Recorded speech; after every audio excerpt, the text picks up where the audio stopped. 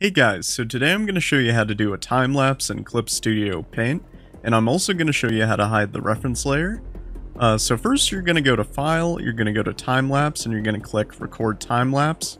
I already had it selected, but pretty much when you click it, it'll say that it's going to increase the size of the file. Doesn't matter, I turn off that notification. And then next you're going to want to, so I just have a, just a basic outline. It's transparent in the back, but it really doesn't matter. Even if you had a picture, for example, I'm going to merge this with the paper. You go over to Edit and you convert brightness to opacity, and it just, makes it as pretty much, just a basic outline. And if it's a picture, I'll show you in a second what that'll look like. But after you've done Edit, Convert Brightness to Opacity, you right-click your reference layer, and you hit Selection from Layer, and you click Create Selection. And once you have that all selected, you go to Select and Convert to Selection Layer. And I'm going to now make this, not visible, the original reference layer. It's created a new 50% selection layer, and you can change the color on this layer. I like to do red, and I like to do 25, just because I'll show you real quick. When you're doing your tracing, that it kind of appears under it, despite the fact that it's over it. And yeah, so I'm just gonna do, just a quick little trace using my continuous curve tool over here. And obviously this would be a lot easier if you just did a curve, but it doesn't matter. It's what tool I had it selected. And so just to show you, I go over to Time Lapse and I hit Export, and you can pause this and see that, let's find it. So this is the reference layer, and as soon as I turned it off, and that's the first edit I made, or first line I made, and then this is the final one that I drew. And yeah, it pretty much made it so, whatever your reference layer is, that it's not visible in the time lapse. And this works for pictures too, so I'm just gonna delete this and I'll show you. So this is just my, Ervine Online picture. So what I'm gonna do is I'm gonna go up and convert brightness to opacity, and then I'm gonna right click, selection from layer, create selection. And even though it looks funky, this is perfect. Now you go to selection and convert to selection layer, and now I turn this off, and voila, same exact result. On this particular one, like a picture, you can mess around with the settings. I actually think that 50% is probably good for this particular picture.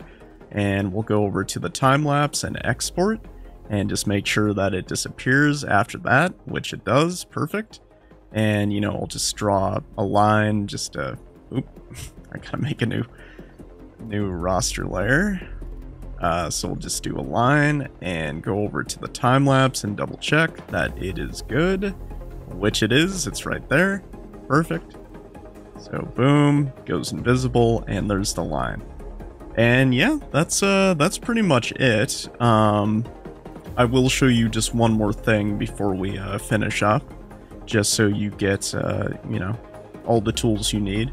If you're Let's make a new raster layer. If you're drawing and you're like, wow, I really want this to be symmetrical, so you can go up to View, you can hit Grid, and I go to the Grid Settings, I hit Center, and, if you want it simplified, I do like 1000, doesn't really matter.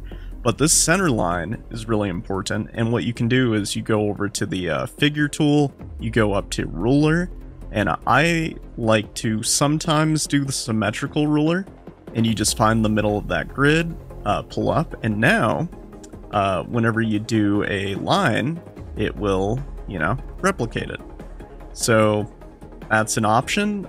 You can also obviously do, let me find it, guidelines, like, if you're, I prefer drawing in vector, it's easier to edit and blah, blah, blah, if you're doing just, it depends on what kind of drawing you're doing, but having guidelines is nice, because now you can, add as many guidelines as you need in order to, draw whatever you're drawing.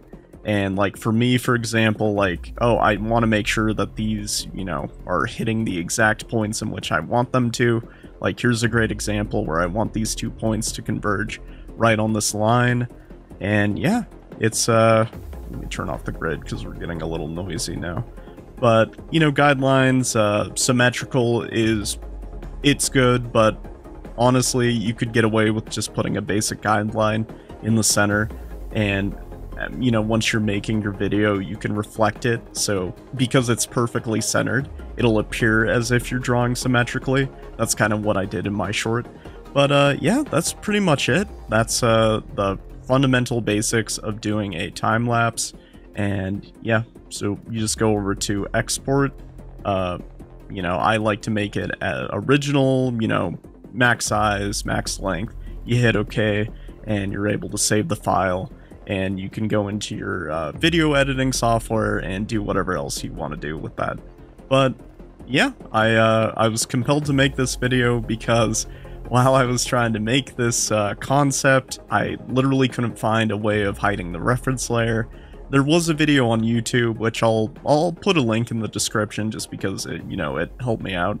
But there wasn't much explanation, and there was music and the cursor was hidden, so I thought, you know, maybe I'd be able to make a more cohesive video. No disrespect to that person, but you know, it's just it felt like there could be a little more insight into the whole process.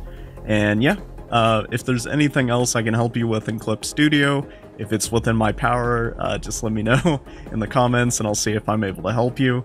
But yeah, I really look forward to seeing your guys' time lapses, and I hope you have a great day. Take care and see ya.